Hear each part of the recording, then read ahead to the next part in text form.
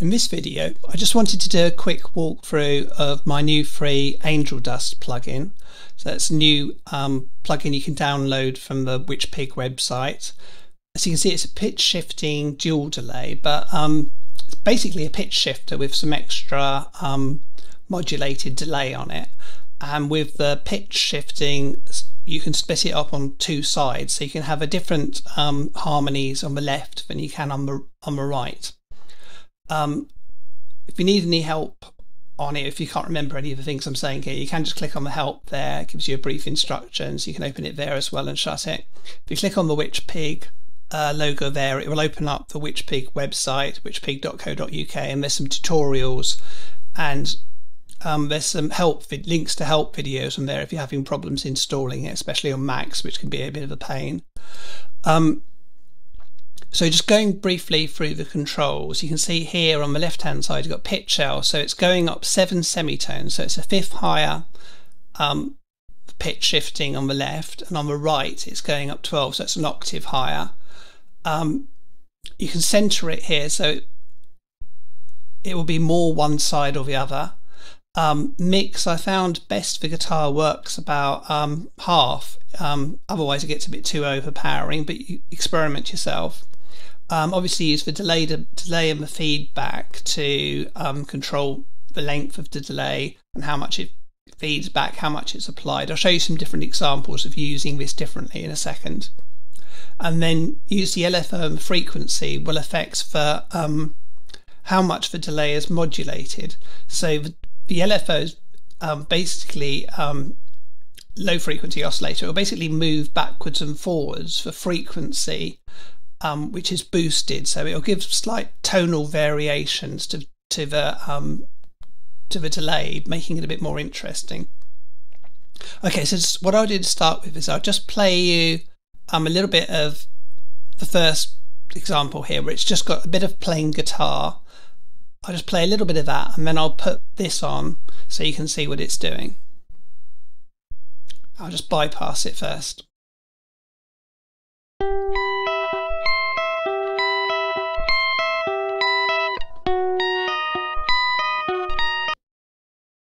Okay, I'll just put it sample one on then.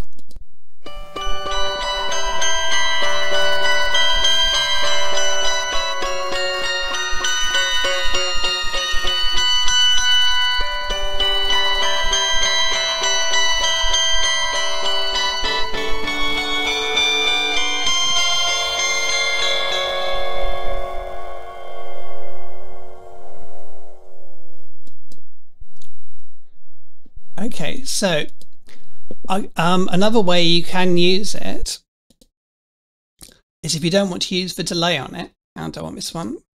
If you don't want to use the delay on it, what you could do is just turn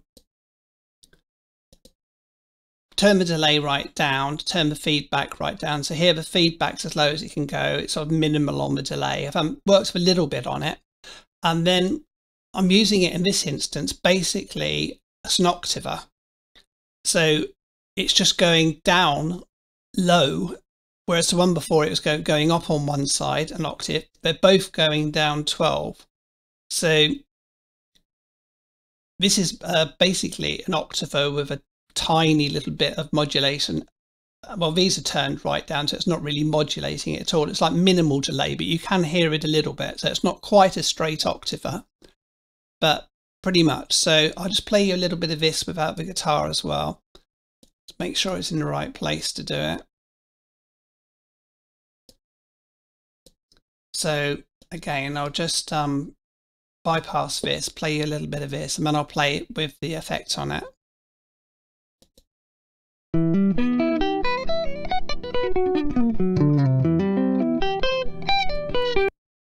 Okay, and I'll play it again with the octaving effect.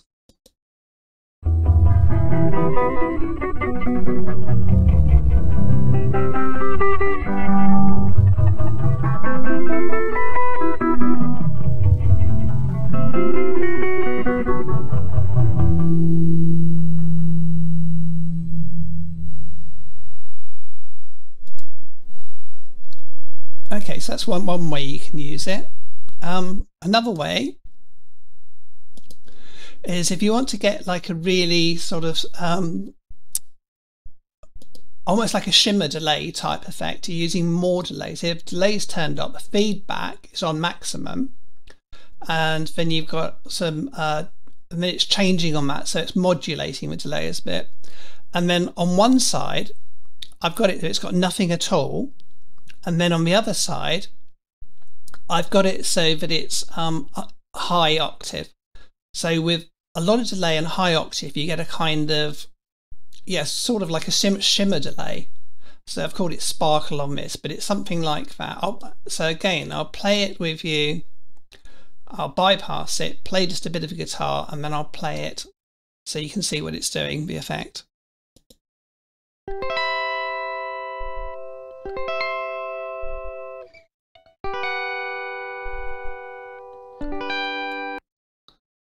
Okay, I just noticed I had that on one side. It doesn't really matter. So I'll play it now with the bypass off, and then you can hear what it's doing.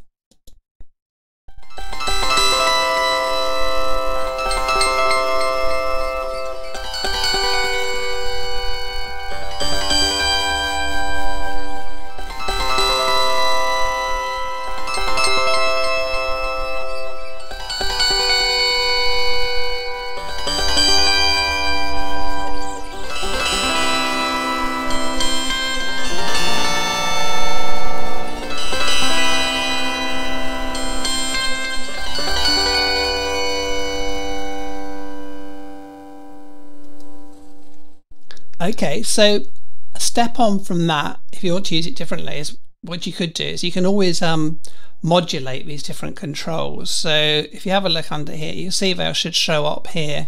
So you've got balance, delay, feedback, LFO. So you can tick these, then you can start modulating them. You could put them in with the BPM of the track. You can move them around. You can move them up and down for different sections.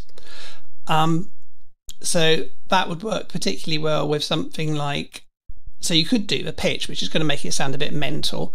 You could modulate the center, so you move it side to side, or you could vary the frequency and the LFO. So the LFO is kind of modulating itself anyway. That's going backwards and forwards, but that's one idea you can do to extend it. Another option is to use more than one at the same time. So what I'll do, I'll give an example. I'll just give an example of that. So if I say to do it quick and easy, I'm just going to duplicate this track. So this is the one we've just been doing. So I've got two there now.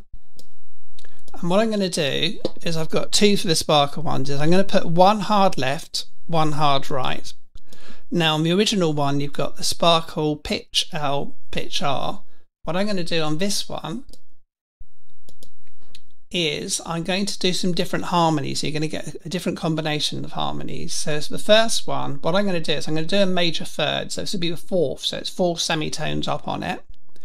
And then I'm going to add a seventh. So if I move this up to 10, then this is going to be a seventh on here. So we'll try this now. We've got one lot applied on one side and one lot applied on the other. So this could be an interesting effect. Try this.